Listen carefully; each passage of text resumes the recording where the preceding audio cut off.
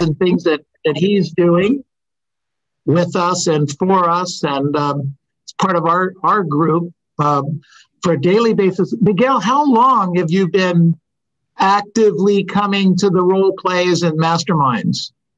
I want to say January, third week in January. Is when I started coming on board on a regular basis. This year. Yeah. So what? Right. What is that? 6-7 months? 6.5 months? Yeah. And how many days a week? So I think I average about 4 days out of the week. 4, sometimes 5, sometimes 4. Yeah. Okay. All right. Well, we'll talk more about that in just a second. Sure. Miguel comes to us from the San Fernando Valley. So if you've got questions, please post them in the chat box, or we'll have some time at the end to ask questions. Absolutely. It's very exciting that we have this opportunity, and we're sharing lots of ideas. As a reminder, if you go to events.c21masters.com, is that the email, the website, Robert? Events.c21masters.com. Correct. We have about 65 or 70 videos that we have done. They're recorded. They're up there for you to take a look at, see what's going on. So please join us with that. And in a couple of days, we'll have this one posted too. So Miguel, why don't you give me the Reader's Digest version of how you started in the real estate business and the area that you serve and the clientele that you work with? Yeah, that's a great question, Neil. So my father was a real estate agent. He's retired, still alive, and he owns owns property here and there. But I started real estate. If you really want to go back to the date, I might have been 13, 14 years old, passing out flyers in the community of properties he just listed. And used to stuff envelopes, mailers for him in the summertime. And so I really started at an early age, getting exposed to what real estate was all about. So I started right out of college. I went to San Diego State. And I want to say that I started in 95 into a real estate business. And how that happened, Neil, is I didn't want anything to do with real estate, right? You're always trying to one-up your old man. And I'm like, well, real estate is great. And, he's made good money, but I want to be a CFO and I want to be the boss, and let alone here we are. We are the secretary, the administrative assistant, the sales manager. I mean, we're all of that, right?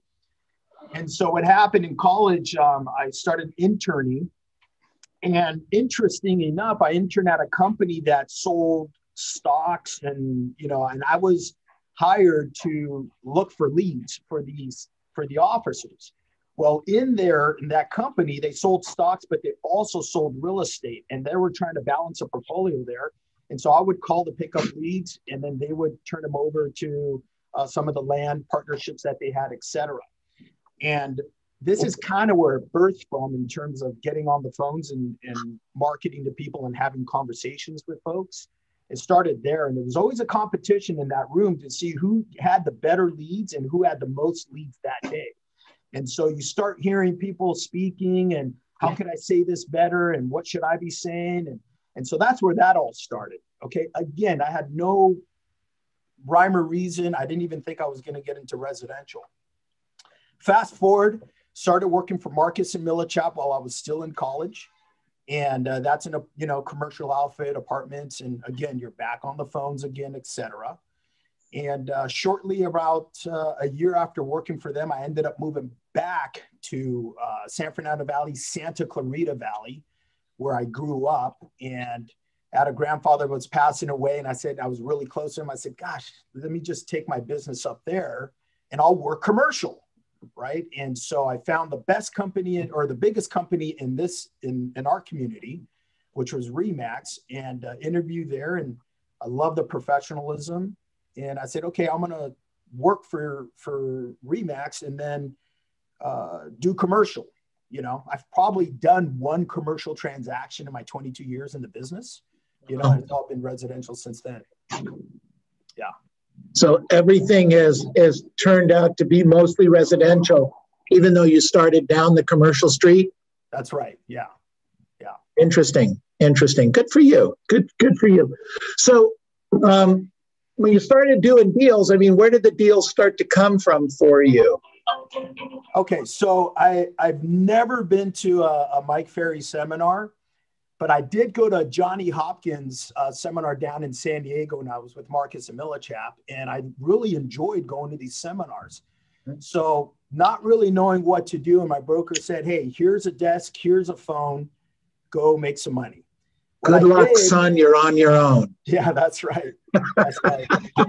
And really you are. I mean, you think about it is, you know, you got to take action, like you were suggesting earlier. You got to take action to make things happen. So what I did is I had my yearbooks from high school. And in high school, I was friends with everybody. I'm a very amiable person. I like people. And so I used to have them sign in the back, you know, hey, Miguel, have a great summer, you know, keep in touch. And they leave their phone number. So what I did is I took my sister's yearbook, my 2 yearbooks, and I went through all those yearbooks and started calling the phone numbers that were on the inside covers. And interesting enough, I ended up, my first transaction was from those phone calls. I got a referral from a gal that I went to school with. Her boyfriend was selling a car. Hey, Miguel, you can't see everybody, but they're all running to go get their kids' yearbooks. Yeah. Hey, that might not be a bad thing. But here's what's interesting, Neil, because, and we'll probably speak about this a little further, is I'm always paying attention to what I'm saying and how I'm saying it. When I started the phone call on my first yearbook phone call, we'll just call it the yearbook phone call, I said, hi, Mrs. Smith. I'm Miguel Solar with Remax Real Estate. I went to school with your daughter. Can I get her number? Or something to that respects. And they're like, oh, yeah, I'll let her know you called. So I switched that, and I didn't mention real estate. And then I said, hi, Mrs. Smith. Miguel Solar here. I was away for college 4 years, and I just got back into town. And who doesn't want their daughter to be, you know, have friends that went to college, right? And so I was just wondering if, say, Elizabeth was, how's she doing? Gosh, here's her number. Let me give it to you. Okay, great. Got the number. And by the way, Neil, or Mrs. Smith, I'm in the real estate business now. And is there anything that you need? Right. That's kind of how that happened. Good right? for you. Yeah. Good for you. So how much business? So what year was that? That was 1999. And I started in the summer. Okay. 1999 in the summer. So 21, 22 years ago. Yeah, about 2022, you know. Got it. So how much business, I mean, you did that, very, very creative on your part. How much business did you do your first year? I want to say the first year, I believe I did 8 transactions. So 8 deals, buyers, sellers, just a little bit of whatever. That was probably a 70% buyers. Okay. Yeah, so, 6 buyers, maybe a few sellers. Yeah, got it. Yeah. Okay, and you did that kind of generating of business for how long and that kind of levels? I haven't really stopped.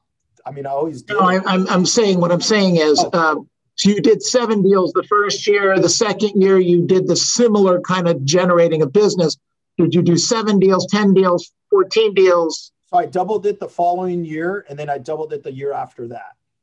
So you went from 14, and then you were about the third year into it, you were 28, right? 25, 28 deals. Yeah. Got it. Okay. Again, part buyers, part sellers, mostly buyers. I'd say 60% buyers, maybe 70% buyers. Okay. Got it. So we're 2003. The market's starting to heat up, and almost anybody can buy a house. That was an interesting market, right? Because, everybody bought a house. And if you were a cook at Denny's, you owned the restaurant.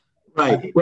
And it was a very interesting time during that year. So, I've always been on the phone type of guy, because in 1999, I was going to go to Johnny Hopkins seminar again, but then somebody said, hey, this Mike Ferry thing. And I said, hey, I'll go to Mike Ferry. Why not? Cancel Tommy, went to Mike. I didn't know. You already heard Tommy. What more has he got to tell you, right? Right. Yeah, exactly. So now I'll go to Mike.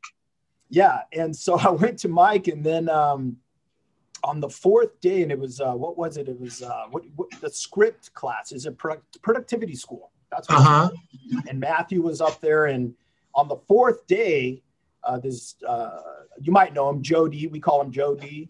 Real estate guy from Vegas. Yeah, from Vegas. He closed me because I had a fancy or what I thought was a fancy watch, and I'll never forget it. We're sitting there having lunch, and he closed me. He's like, "Hey, do you like those watches?" I said, "I do." He's like, "Do you know how many more you can buy if you just get into a system that helps you generate money?"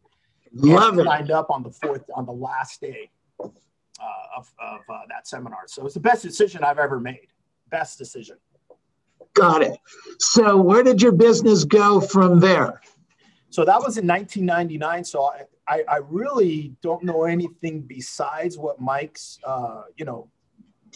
Ferry's been teaching.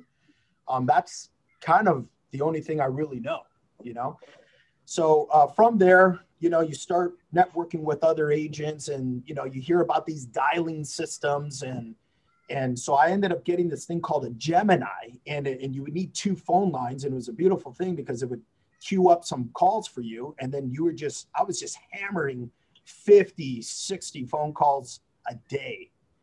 And knowing what I know now, I wish I had the skill set that I have now back then, because I don't know how many opportunities were missed back then. But long story short, I was making the phone calls and then building a database from there.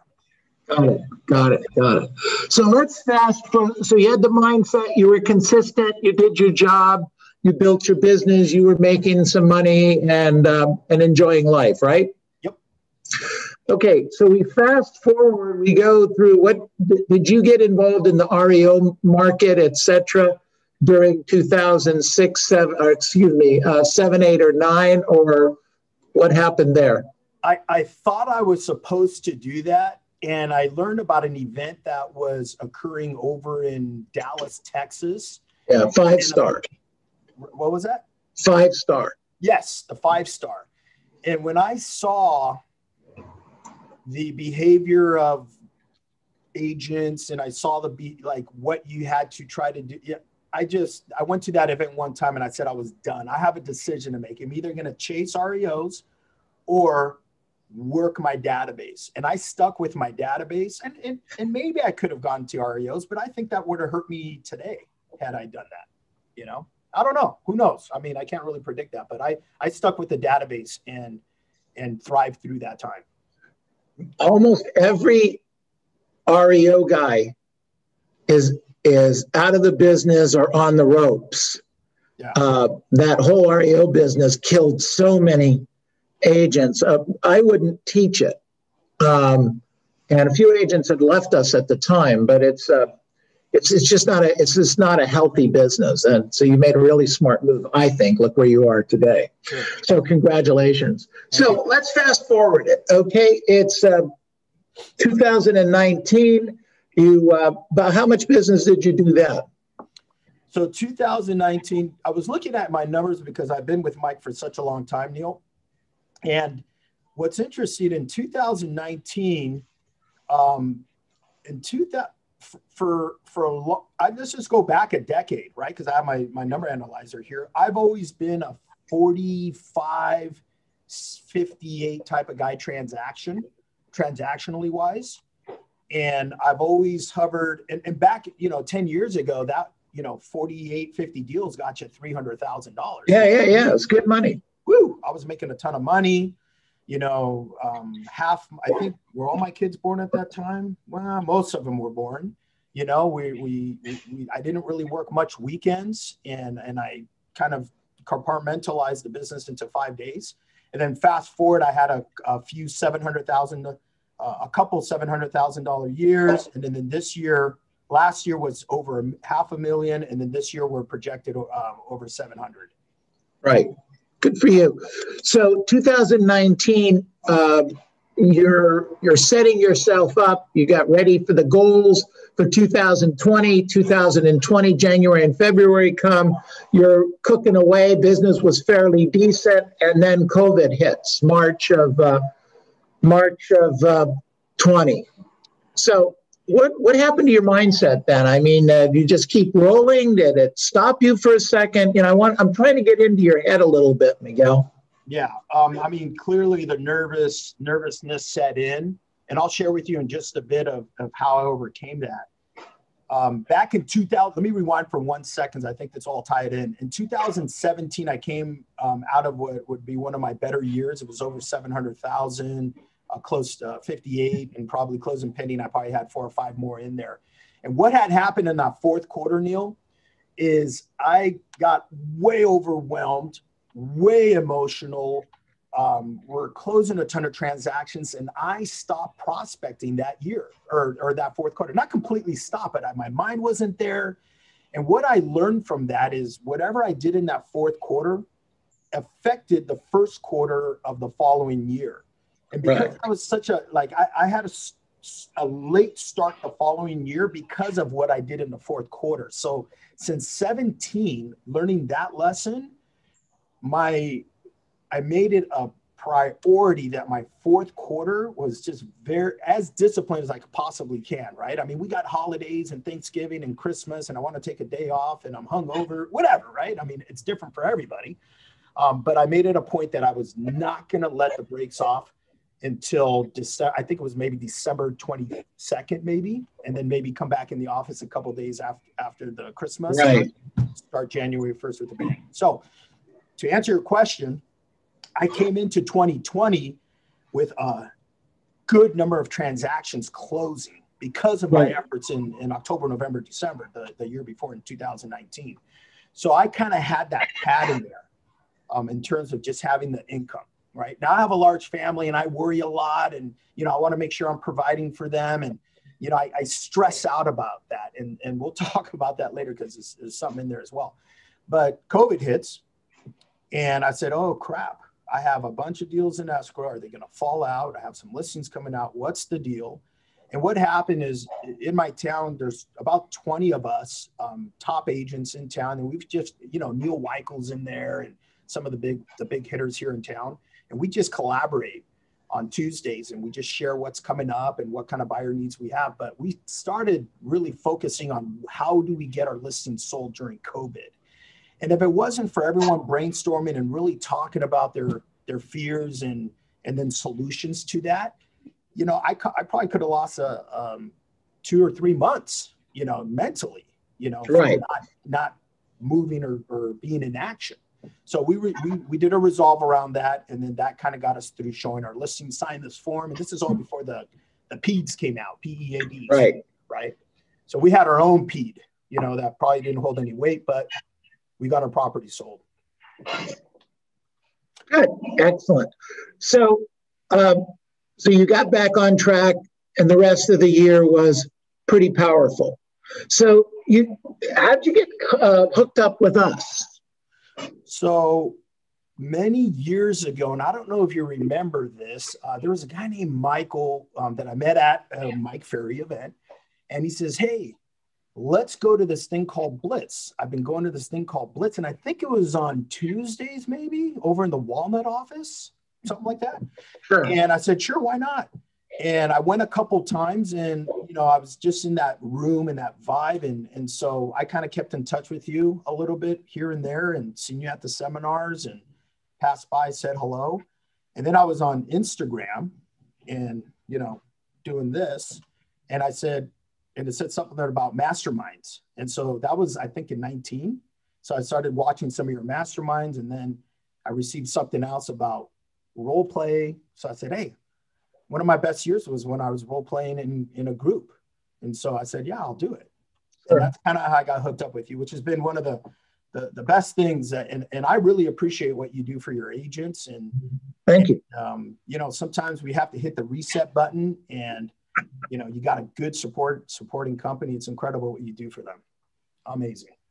Thank you. Thank you. Thank you. So how is what we're doing helping you? You're you're not close to any of the offices. You're doing this all virtually, more or less. Yet you show up 3, 4, 5 days a week. You connect up with some of the programming and stuff. What's your, because you shared a little bit of this with me over the last few months.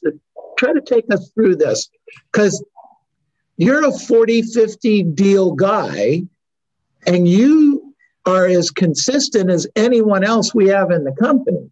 Right. So why? So, I shared my dad was in the real estate business, and he worked every single weekend doing open, he was a big listing agent, in fact. So every week, and he loved the business. So every weekend we'd be down in LA, and I didn't want to do it that way. And so what I did for me is I really just wanted to work real estate 5 days a week. And I really only work 5 days a week besides answering an email or a text on Saturday and Sunday. I do not like working on the weekends. And I have.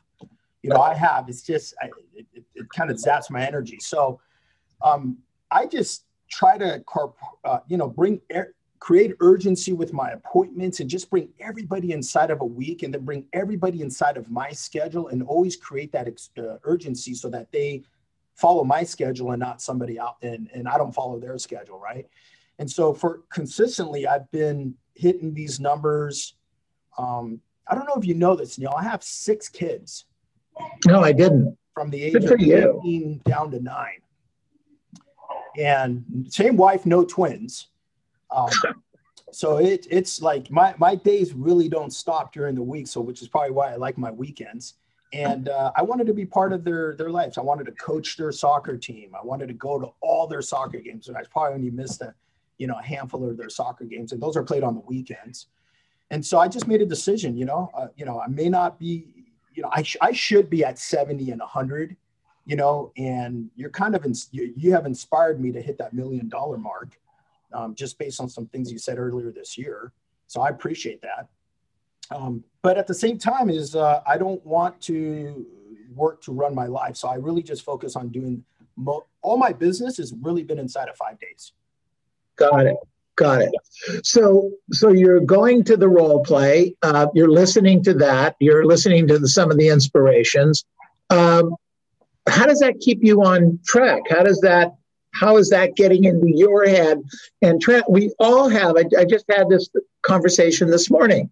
My commitment is to be there at 8 o'clock in the morning. We're prospecting at 9 o'clock. Life gets in the way. I get a flat tire. I get a phone call. I get a listing lead, whatever. And they're not doing 50 transactions a year on average. I mean, you think about this. You've been doing between 40 and 50 transactions a year for 20 years, Miguel. Yeah. So, yeah. And so, the setup that you have here on the role play is, I'm the type of person that doesn't like to disappoint. And when you invited me to the role play, I said, hey, listen, this is an opportunity where I can get in here and just role play. And what it does, several things. I mean, I have like 5 or 6 points of what it's done for me.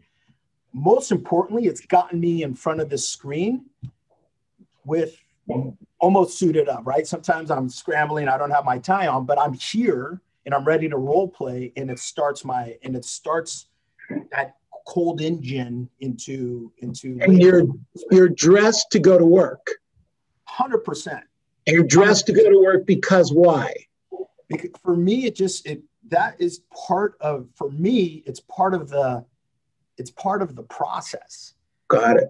Back in 2002, I've been with the same company for a long time, and I see big agents and they're in shorts, and this is for me, right? It's not for everybody. I'm not putting anybody down, but I see them in shorts or jeans and whatnot. And there's a time and place for that for me, which is not often when I come into the office. But here's the deal.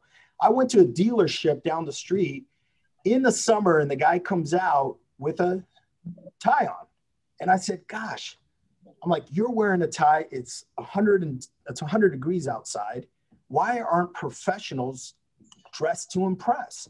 And what's interesting is I always come in ready to play ball, because I don't know when a client's going to come in or somebody's coming to talk to a real estate agent. I'm ready. And I can't tell you how much money that's made me, just being prepared and professional. You know, a lot of my early business was from walk-ins at the Remax office. So I was always ready to go. So it's helped me, Neil, just to show up at 9 o'clock, right? And then you got this incredible thing called Hot Mic, which I want to encourage anybody who's on this call maybe to reach out to Neil and even people in your office to get on the Hot Mic, because it stretches you. You're so uncomfortable, but you get comfortable being uncomfortable, right? And I think I mentioned this to you the other day is, you know, again, I don't want to disappoint. That's just how I am. I want to bring value. So when I get on the call, I want to bring value to people who are listening. I want to bring value to what I'm doing. I want to learn from what I'm saying. And I take 30 minutes and and when I'm done, I try to stretch that out to 60 minutes. And I've been able to do that a few times, and a couple times I've stretched it out to 90 with that level of energy, right? And so it's helped me do that. And also it's helped me close harder, right? Because again, I got 30, 40, 50 people looking at me. I'm like, hey, let's bring value. Let's see what we call that the show off factor. Absolutely. But I don't mean to be mean about it, but there's all of us try to show off to people all the time. And that's where this came from years ago. And it's really very helpful, and you're using it. So the show off factor make you any money? 100%. 100%. And here's how. Yeah. You know, you're going to move through that lead faster. You're going to ask him tougher questions. You're going to close. Is there a yes? One of the things that I shared with, I don't know if it was you and Robert, but my fear is that I'll accept the first no and accept it and not do anything about it. So the Hot Mic has actually helped me not accept the first no and keep asking a question. And then I have a little script that I use at the end of that when they do say no. So I'm prepared to their no. We have to be prepared for the no. Right. We practice the scripts where it's yes, yes, but you got to be prepared for the no, because that's what we get most of. Right. And then try to pivot that conversation into what you're trying to get from them. Right. So it's really helped me out there a ton. Good. Yeah. Good to hear that. Excellent. So you were talking earlier about your business coming a lot from past client and sphere. Still that way? Yeah, I'm heavy on that group of people. How many people in your database? About 1,100, right at 1,100. Okay. And is there a particular CRM that you use over another one, or? So not perfect, but I do use Top Producer. And in Top Producer, there's this thing called a real estate coach, I believe. And it pops up 5 contacts to go through, and then you refresh it and brings the next 5. And why I like that, it's because even in there, sometimes there's people that I haven't spoken to in 2 years, and that's my bad, right? But, you know, again, just being on the Hot Mic, that's the phone call I got to make. I'm going to just say, hey, I haven't spoken to you in 2 years. I apologize. Hey, it's been a long time since I've spoken with you, right? We all got clients like that, right? Even during COVID, I thought I got a hold of everybody. I didn't, right? And so I use that CRM, and then I always put notes, whenever I can about the either subject that I spoke about or something that's happening in their lives. Yeah, I've listened to your calls before, and you seem to have really decent notes because you're always bringing something up, a family name. I heard, did you go on the trip that you said you were going to go on, things like that. So it works out well. So you're moving. How many past client sphere calls do you make in a given day? Do you have a particular goal? Yeah, so it's something that I'm going to be polishing up a little bit more in terms of the call directive, in terms of how many of this group and that group I'm going to call. I realize that in the consistency of making phone calls, by showing up to your group, by participating, by getting on the phone, here's the beauty about consistency. Not only does it make you money, but it also identifies, and I spoke with Robert about this the other day, it identifies the holes that you have in your business, right? And so I have a whole laundry list of the holes that I have in my business. And what I try to do is just, do I delegate that? Can I fix that? So on the average, I'm probably making anywhere from 10 to 13 contacts in the past client center of influence, which sometimes will result in a message, right? I was told not to leave a message, to leave a message. I just call. If I can get them, great. If not, I leave a message. They hear my voice. Got it. Yeah. So, Miguel, when you talk about holes in your business, I don't want to pass that up. Can you describe for us what a hole in your business might be or what it looks like? A good night's sleep, eating well, starting on time, following a call directive, meaning this day I'm calling a past clients. This day I'm doing some online lead follow-up. This day I'm calling the expireds I couldn't get to. I don't do a ton of expireds, and that's something that I'm tweaking as well. In fact, the next hot mic I do, I'm just going to call expireds, because that's going to get me in a very uncomfortable situation, but something that's necessary. I have success with them because I'm very conversational, but I just, sometimes there's just a hang up of the energy and what am I going to say? And so, but that will also bring my numbers from 50 to 70, in my opinion, because there's only so much business you can do out of the sphere of influence group. Right. Right. Excellent. Yeah. Miguel, you open to take a few questions? Fire away. All right. So we're going to open up to the group. Before I do, and this has been great so far. Thank you so much. What do you think your superpower is? What makes you go on a regular basis for 21, 22 years and looks like you're still going strong? Yeah, I really looking at these next 10 years as an incredible opportunity where I live because of all the new development that's coming up. Secondly, because I know most of the people here in my community, they don't train. There's not a lot of people that train under a system. And so I feel like I have a step up. So I'm really super excited for the next 10 years for several reasons. I've been with Mike Ferry for 22 years. So there's nothing really new I can learn, even though I'm still going to the seminars to learn. Now it's just about implementation, right? And then just surrounding yourself with groups like what you're putting together, what you have for your office, other people in the system. It just kind of is bringing everything together. Go ahead. Sorry. No, go ahead. Yeah, so one of the superpowers that I have is I genuinely care about people. I want to do the right thing. I want to, sometimes to my detriment, I want to feel that connection and make sure they feel comfortable with what's going on. So what I've pulled back on is I just use a little more enthusiasm when I'm speaking with people, because in my enthusiasm with the knowledge and skills that I have creates conviction, and people want that honesty. They want that conviction, right? Even if they're not thinking that that's what they want to do, but this guy's telling me. So definitely the energy is important for me, and that's when my game is on. And then just just having that conviction when I speak with them. So definitely a strength. Very, very cool. Good stuff. Good stuff. Okay, let's open it up a little bit here. Just speak out or raise your hand if you've got questions for Miguel right now. Let's see who we got. Anyone? Go ahead, Shasha.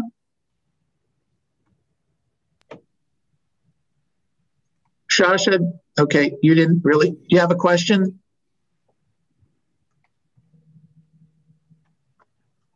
Did I lose the sound? No, you're still good. Okay, good. So while they're queuing up, Miguel, you there? I'm here. Okay, so while they're queuing up, I had one more question I wanted to ask you. Is there a particular script or dialogue that you use that works really well for you? That when something comes up, whether it's a for sale by owner, an expired, a just listed, just sold, something that happens, when that that happens, boom, you jump right on it. You have anything like that? Yeah, Neil, this is really important to everybody who's listening. Okay. This has been it's been an absolute pleasure that it really just got birthed from doing these role plays and doing hot mic. Okay. It really birthed this year and 22 years later of being in the business. And when we're making phone calls, we got to expect they're going to say no, and we don't want to accept no as the final answer. And what I do is I use this, I pivot, and I say, what I say is this very important. Well, Neil, the reason, and this can work at the end of anything that you're saying, the reason I'm calling is the market made $100,000 over the last 6 months. Were you aware of that? And when this starts happening, 5 or 6 homes sell right away. Or it could be the reason I was calling is I have these 2 properties that are coming up for sale. Or it could be my company has these 2 properties that just got listed. And it's interesting when somebody says, no, not interested, 40 to 50% of the times they say, wait, tell me about the 2-bedroom condo, because my in-laws are going to sell their house up in Palmdale to come down here and they need something that's on the first floor. Right. And so it's incredible. I can use it with my past client set of influence. I can use it for any sign call, follow-up, old Zillow leads, anything. You can use that every single time. Oh, that's great. Thank you. Appreciate that. Okay. So I have a question. Go ahead, Robert, please. So Miguel, with 6 kids and the amount of work that you have and all the things going on, how do you stay away from distractions and keep yourself on track every single day? Well, it's not easy. In fact, right while we're doing this interview, my daughter's called me 3 times here, right? So it's the mute button. But how do I not? Yeah, it's a great question. And I think what really drives me, Robert, is there was one year somewhere in that last decade that I was down to like $3,000 in one of my accounts. And I remember having lunch with this guy and I said, I hope, and I had like six escrows and they're all closing like in 10 days. And I said, oh my gosh, please let there not be an earthquake or I'll be doomed and such, right? So I never let that happen again because I didn't want to let the family down. I didn't want to go to a credit card to make that payment. And so for me, that was just the fear and the driving force. Now, what is that called? Debt motivation. I don't go out and buy expensive cars for debt motivation. I have enough debt motivation at home in colleges and wedding. I have 5 girls and 1 son. Okay. 5 girls. Wow. Yeah. So debt motivation. That's what keeps me going, bud. I get it. Oh, I get that. That's for sure. That's a great question, Robert. Excellent. Good job. Well, I bring it up, and it's a great answer, but I brought it up because, we all run into this, myself included, and everyone's guilty of, I got so many distractions, and it's, we have maybe a dog or a kid or, things like that, and yet we'll jump to whatever that is. And now imagine 6 kids, wife, all the other things going on in regular life, all these deals that you're doing. I mean, I imagine he's got every excuse for a distraction to let the day completely get away. And he seems to not do that. And so I was just curious. I get my ups and downs, right? I mean, that's probably why I've been pretty consistent. Right. And I kind of hang on under the radar. I'm right there and I work hard and he's got game, but I'm not that, I haven't been up here. Right. And so now I got a kid going to college and next year, another one goes to college and the year after that, another one goes to college. So I'm thinking, okay, these next 10 years, I better cash in to pay off all that debt plus weddings. Hopefully they'll keep it small. I don't know. So it's not how much you're saving. Somebody told me this, Neil, listen to this. Don't worry about saving money, worry about how to make more money, right? With the kids, right? And I really shook me. I'm like, gosh, that's really good thinking. It's like, if the kids don't get a scholarship, it's okay. Figure out how to make the money, right? And so that kind of inspired me. Plus, something you said earlier this year, which like is stretching me to get to $1 million. Miguel, I have a question for you. Yep. Did you tell the children that you're going to pay for college if they get in? Is that what you do in your family? I have not. I think it's just kind of, they think it is. I haven't really said anything at all. So no one else listen. I'm just going to have a little conversation with Miguel real quick. Many years ago, I have 4 children. 6 is more, so clearly. And I also suffer from, I don't want to disappoint anyone. It's built in my core, okay? So I get it.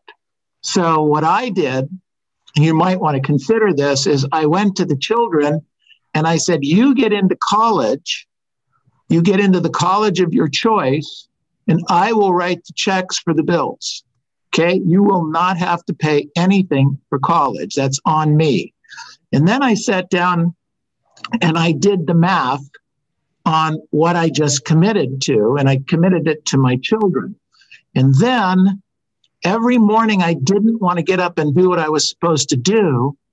I would have this vision of one of my children running into myself and my wife saying, Dad, I got all the SATs, I got the scores, I did everything I needed to do, and they accepted me into Stanford, and I am excited and elated for the child. Right. And then the child puts out their hand and says, here's a letter, I need $50,000 by Thursday, and I wouldn't have it. Yeah. And I, as a dad, would melt, Miguel. Yeah. I would melt. So when I didn't want to get up and do what I was supposed to do, I would have that vision. So if you want, we can talk more about this another time. I guarantee you there is a way to light a fire under the tush. Yeah. And, you're talking about a couple $1 million in college tuitions. That's right. I did that number. It did come out to a couple million. And by the way, there are no small weddings anymore. Yes. Because if you do a small wedding, they want the cash. That's right. That's right. Small wedding or a down payment on the house. Or the down payment on the house. Or both, Miguel. Yeah. Hey, Miguel. Okay. Good stuff. So, anyway, good stuff. Other questions of Miguel? Fred, Did you have your hand up? I did. Miguel, I met you in 2013 at the production retreat. We hit it off. And it was, I believe, just 12 short months later, you said this was the first year that I'm going to break $500,000.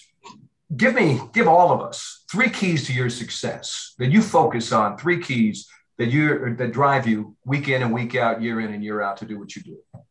Okay. Well, I'll do that. Great question, Fred. I appreciate that. Yeah, I remember that day because it's interesting how we got connected there, and we're continuing to be great friends and hold each other accountable and bounce business ideas. And it's actually 2000. I'm looking at my numbers. I'm like, I went from 395,000 to 558. And then 627, and then 600, and then 6, and it just went up from there. And then it went back down, right? The key, Fred, is, and you and I spoken about it, is really, we work so hard to get that client. And once we get paid, what are we doing with that? Like, how hard are we working? We work hard for the client. We got to work hard in the transaction, anticipate the pitfalls. And we had to do a lot of that in 2006 and 2007 when the market was crashing, to set expectations. Hey, this thing may not go there, whatever it was, right? And so I just always focus on giving the best service to them possible and getting ahead of their questions. So anytime they called me, and we spoke about this before, I'd say, gosh, I keep getting that phone call regarding the home inspection and what happened for the seller, right? Okay, great. Now our job is to make the phone call before they call us. And so I started kind of playing that game, and then the service level just went up, and then the enthusiasm and trust and conviction, I got their back. And I've also, Fred, the other thing is I've asked clients to pull out of deals. I said, guys, this doesn't work well. I don't feel comfortable with it. let's go look for something else, right? Or this buyer is not in your best interest. Let's wait for a better offer. And so I'm not afraid of that. Why? Obviously, because if you generate, you don't have to tolerate. If you're always on the phone looking for business, you're going to have it. But most importantly, it's for the client, right? I mean, who wants to close a deal and then have that deal chipping at your heels after it's closed? You don't want anything regarding that deal other than the relationship with the person that you had the transaction with. So I would leave it right at that. Focus on giving the best possible service. Thank you. Great question, Fred. Thanks, Miguel. Good stuff. Other questions for Miguel right now? So a question came in the chat box, said, for a person who can adapt or move from one personality to another, what kind of accountability partner would you recommend to have? The best accountability partner, Neil and Robert, you might be able to confirm with this, is not just the person that's well scripted, and I don't know that that's the best accountability partner. At least for me, it hasn't been. The best partner has been the one that shows up. The one that shows up. I don't care if you just started a month, but if you're going to show up, I'm game. I'll learn. You learn from me. I'm learning from you. Why? Because even if they're doing more business or less business, we can always learn from what people are doing right and wrong. I learned that in the hot mic. I listen to people because I appreciate, who was it? I think it was Tess. Tess had incredible energy yesterday. I didn't have it, and I fed off of that. I'm like, God, I really love her energy. I'm like, great job, Tess. Right. And all of a sudden, by giving that, acknowledgement, all of a sudden it brings it to you. My point is, there's always something to learn. Are there, tough questions? As I hear people on the phone, I'm like, oh, they're getting long-winded. I do that too. Okay. I'm not judging them at all, because we're all in this game of life to grow up and get better until the day we die. But I do learn from people because I sometimes have those hangups, and I'm like, they're getting into the kids and the stuff in that, and they're not really asking what they want to ask. Note to Miguel, ask what you want to ask. Because when you ask what you want to ask, you're living in integrity. And when you live in integrity, people gravitate towards that. And yeah, Miguel's here making a sales phone call. Gosh darn it, you bet I am. Because I have 2 listings I just listed, and I want to know if you know anybody that's interested in these listings. And by the way, when do you plan on moving? Right? And so great stuff. How I said that stuff. No, well said. Thank you. Absolutely. Good stuff. All right, everyone. Other questions for Miguel today? Just very fast. This is Jeanette. Hi, Miguel. Hi, Jeanette. I appreciate so much seeing you there. I even told my team, listen to this guy. He Thank you, Jeanette. Good. I really appreciate. And I just wonder, when are you going to join to be part of this family? Well, Neil was talking about getting a building out here, and we were going to have a nice office space here. No, thank you for the invite. We appreciate you so much. Yeah. Okay. No, I appreciate it. And you know what? And I hope everyone that does a hot mic or people on this Zoom is benefiting, and I can bring some value, because I get a lot of value from all of you too. And I think this, You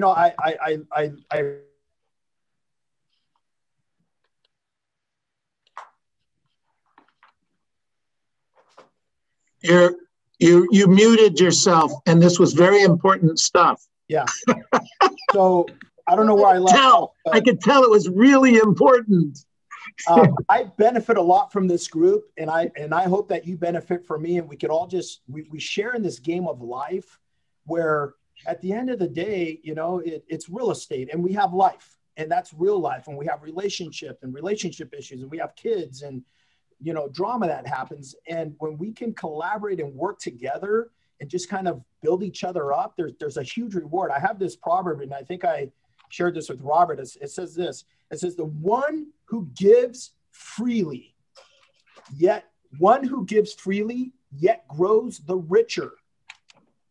Another withholds what he should give and only suffers want. And you need to really study that, because this is applicable in every part of your life, right? I want to give encouragement. I want to prospect more. And if I don't, guess what? I'm suffering want. I don't have enough money. I don't have enough deals. I'm in a depressed mode. I feel guilty. Why? Because we're not doing what we're supposed to do. And so I appreciate you, Jeanette, bringing that up. And, you know, we got to keep encouraging one another and build each other up because we're on the same team here, you know? And anyway, enough there. Stop. Thanks, Miguel. Ali, did you have a question? I just want to thank Miguel for being so honest, clearly sharing everything with all these great people. He has put tremendous amount of effort, I believe, based on the system he has been associated with, micro-organization. He has built a complete total package, very strong professional approach based on the personal desire and burning desire that to serve the people. A great example of being a wonderful salesperson in this market to do the job, to serve the sellers and buyers. He's a perfect example of being a great salesperson. The rest is professionally for success, a great motivation, great energy on the phone every day. I see every day attends the role play partners and absolutely a great package. I loved it. Good. Thank you, Ali. Thank you. Thanks for sharing that, Ali. Eric, did you have a question of Miguel? Yes, this is pretty much the same question I always ask. I just wanted to know about your morning routine, your schedule. Yeah, no, I appreciate it, Eric. And by the way, I just wanted to let you know, I've been seeing a lot of the ties lately, and you look dapper, man. You look professional. Your game has just stepped up since at least I've been listening to you. I'm an imitator. Imitating the group. I appreciate it. And he has a 2:00 slot, everybody. So don't mess with Eric, okay? Don't play with it. You know, I've been mixing up my morning routine. Sometimes I get like so excited about waking up in the morning and I'm going to the gym and then I hit the snooze button, right? But I got to be in here by 8. So, you know, I massage that. But, you know, this morning I mix it up a little bit. I have to mix it up because I get bored easy. I have maybe ADD, who knows? But I have to, this morning I went on a quick 20-mile bike ride. You know, I was up at 5:30, met with some guys. We spun around town, got into the office and I actually took my time getting into the office. So for me, it's important to kind of schedule that not so rigid schedule, or it's actually really is my schedule, right? Hey, just come in at 9 instead of 8, right? And so for me, again, it's, you know, sometimes I hit the gym, sometimes I don't, Eric, and you got to see what works for you, bud. Okay. Because one of the things that really damage yourself is you start doing what other people like. I can't be Neil. I can't be you because that's not what I desire. So you got to really find out what's important for you and then don't overkill it. Right. I mean, you don't have to do it 5 days a week. Start small. You know, last year, I don't know if you guys knew, I rode 6,000 miles on my bike last year, just over 6,000 miles. And how that started is I started with 20 miles and then I got from 20 to 25 on a given exercise routine. Then I went to 30, then I went to 40, 50, 60. I jumped to 100, not all the time, but then I would just I reach out for 100 and stretch myself. I'd come back and do 60. I'd come back. And so all of a sudden 20 miles, like today, I just went 20. That was easy peasy, you know, boom, boom, boom, finish in an hour and a half, right? The other night I did 30, finished in an hour and a half. That was more intense, right? So everything's in moderation and baby steps. A lot of times we want to crush it. The problem with that is that it takes the skill set to crush it, right? You got to do a little bit every day to get really great at something. Does that make sense? Of course. Yeah. Thank you. Hope I answered the question. Great stuff. Excellent. Okay, everybody, let's unmute yourselves. Unmute yourselves. Give Miguel a big hand. Woo! All right. Appreciate it. Good job. Good job. Awesome. Great stuff, Miguel. Thank you. Very cool. Very, very cool. Okay. So, Miguel, you know the routine. You're welcome to stick around, or we're just going to talk about you, basically. Okay, what did we learn today? What did we learn from Miguel today? I just want to say something. I have that experience. I have 3 boys. I sent them to college. I purchased them a home, each of them.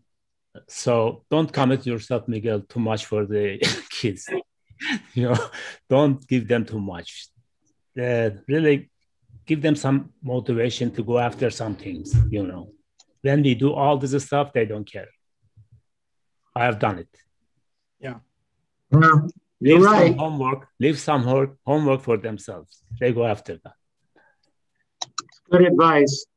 Okay, what else did we learn today? Here really quick, if you don't mind. Just in case my wife ever listens to this, how do you do it with 6 kids? I mean, honestly, my wife is organized. She's an important part of the family, obviously, right? And if it wasn't for her, I mean, I'd be picking up a lot of loose ends. So she's allowed me the space to do what I do, right? Right. So just want to make sure it's not just one person. A lot of times your better half is involved, even though you can't see them. No, absolutely, Miguel. You're absolutely right. Good stuff. Okay, what else do we learn today from Miguel? Besides, our spouses are very important to us. Happy wife is a happy life. But good reminder, Miguel.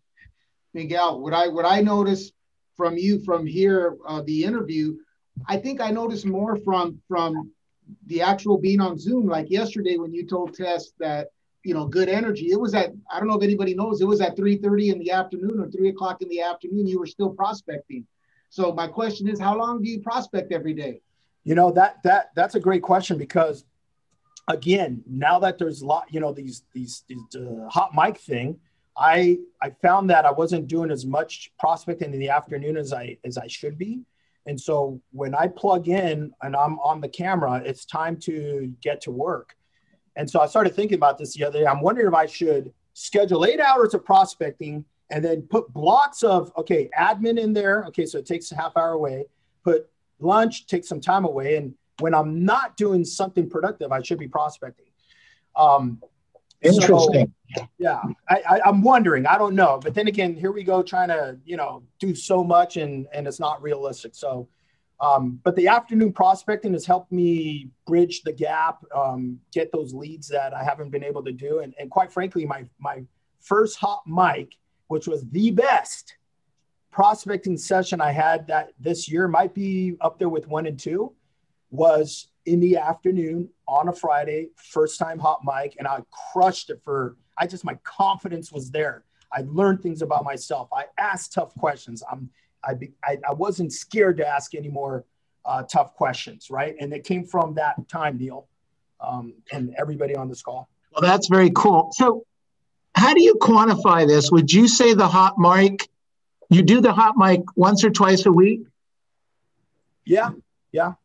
So you do open mic once or twice a week, and you get, is it worth a deal a month to you?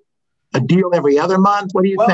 I was going to look for you at the Mike Ferry retreat and buy your dinner, and I don't care where it was, because it's definitely helped me just get out of my comfort zone. And I got the confidence. It's just sometimes we keep it tucked away, right? We all got it in us, right? It's just a matter of you're willing to ask that bold question that's keeping you from building your confidence. Like, if you were to move, where do you think you would go next? Right. That question. Right. That was a tough one earlier this year. I don't know why. And I've said it 100 times before, and boom, I said it. They opened up, and all of a sudden I'm like, wow, I made it tougher than what it really was. Just have a conversation. Right. So yeah, Neil, I probably 2-3 deals, somewhere around in there. Good for you. Extra. Yeah. Closes, hard closes, more urgency. So another $30,000, $40,000. Yeah. Wow. And the year's not even over.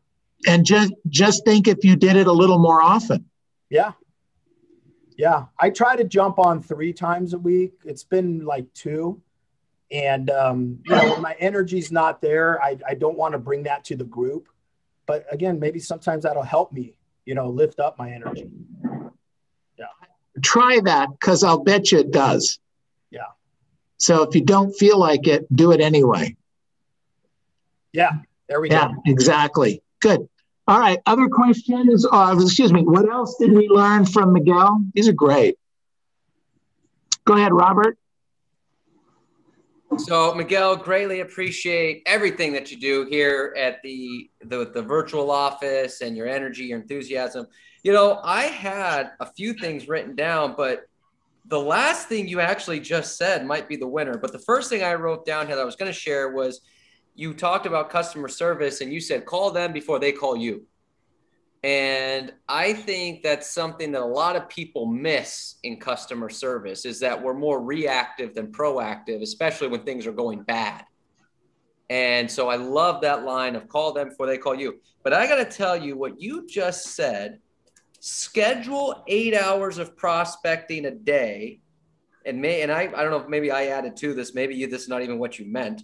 But schedule 8 hours of prospecting a day and then take out, okay, well, 30 minutes for role play, hour for lunch, 30 minutes admin. And that way your mindset is such that if you're not doing something else, you're prospecting. Right.